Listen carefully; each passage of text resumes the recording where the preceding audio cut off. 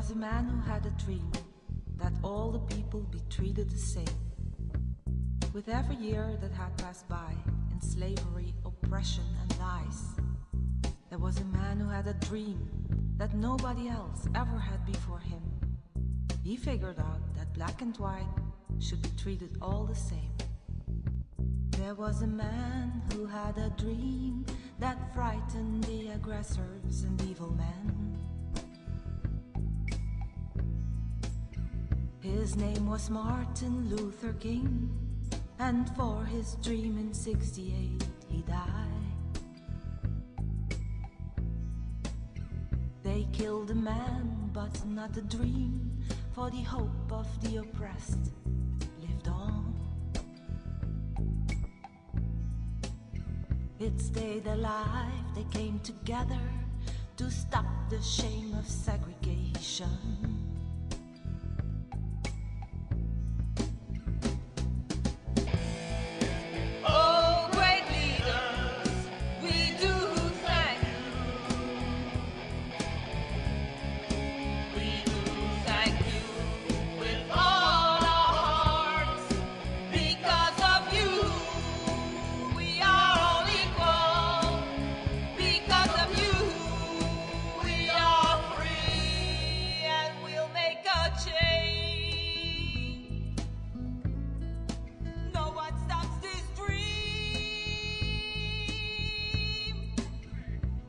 Bobby had some brilliant ideas that tragically ended on the RFK funeral night train from New York to Washington, D.C.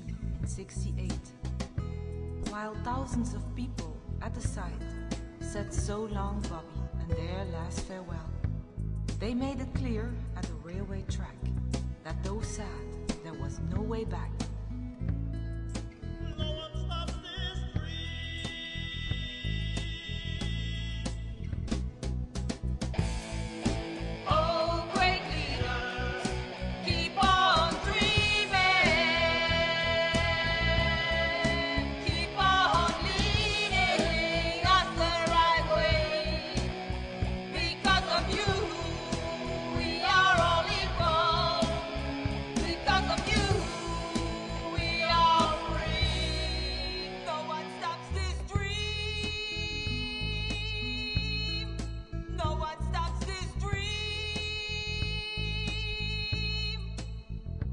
There was a man who had a dream that he could beat all the odds. There was a man in a weekend land that lost its glory, hope, and trust.